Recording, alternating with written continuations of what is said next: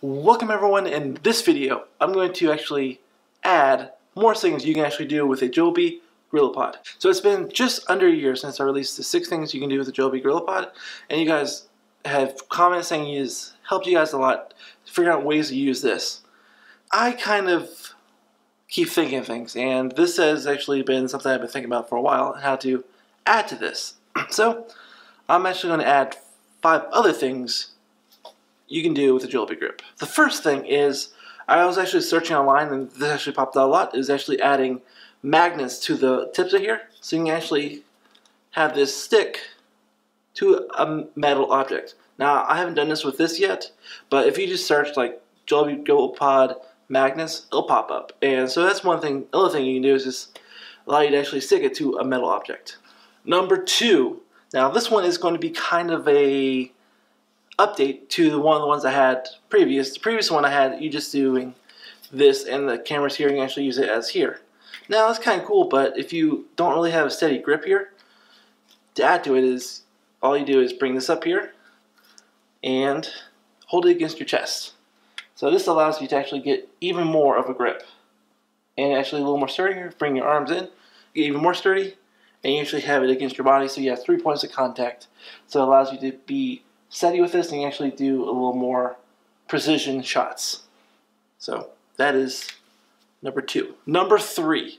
Now this third one is kind of an idea I had. I'm not sure how well it's going to work, but it's an idea that I've had with this, and you do need something with this. Let me go ahead and get that. This one, you actually do need a backpack. I was going to show you guys with my hiking backpack, but this one worked fine, and more people will have this type of backpack anyways. Let me close it up first. Now, not any backpack will do. You do need the ones that have the straps here for the chest. What you do is, basically what you're baking is a cheap chest mount. All you do is put this in between here, and there you go. You got a kind of a simple chest mount. You can have, you can angle this, but you don't really have much movement here, so I would recommend this with a small camera. But you can definitely probably get away with a DSLR. You just kind of have to keep your head up and maybe angle this so it's a little more down. But that's just one way you can actually do it. Is yeah, a little cheap body cam. So that is use number 3. Number 4. Now this one is kind of an interesting idea that I think could work. Is what you do is you kind of position it so you have it out between the 2 legs here. Now you have these legs here on a hard surface, and you kind of have this out as a handle. And basically what you're using this as is allows you to tilt the camera very nicely and evenly. And these actually are very rubbery, so it will stick on any type of surface.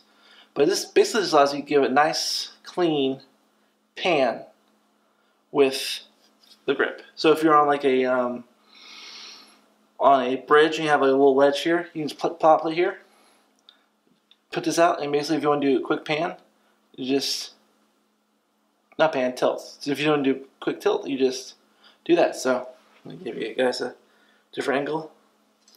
That's all. Just a quick little tilting with this. 5th and final reason I have for this video.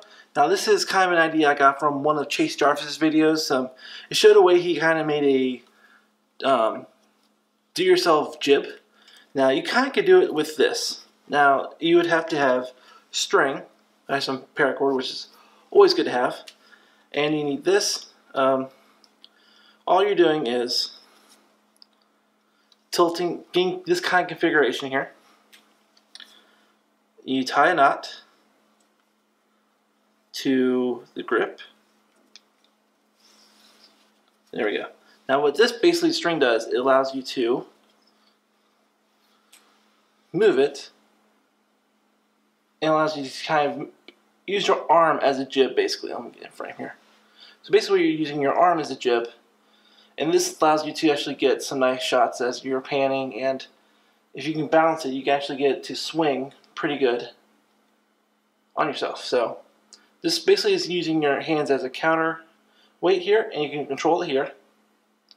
and you can kind of, like I said, if you can get a good balance, you can actually do a sweeping motion. Basically, this, yeah, like I said, this basically you're using your arm as a jib. You can kind of get some cool shots because you can actually outstretch it. Let me get it in frame here for you guys. So you can outstretch your arm, and you keep the extra length, and you can actually do some cool stuff with the rope. So that's just no reason why I think this is a very useful and versatile equipment. So that was another 5 uses for the Joby Grip, which I still love. I think this is one of the best equipment out there for photographers, for videographers. You can just go so many places and get so many great shots with this actual device. So if you guys find this video useful or anything, or you have an idea of how to use the Joby Grip and haven't been covered before, please comment below and I will definitely try it out and pass the information along to you.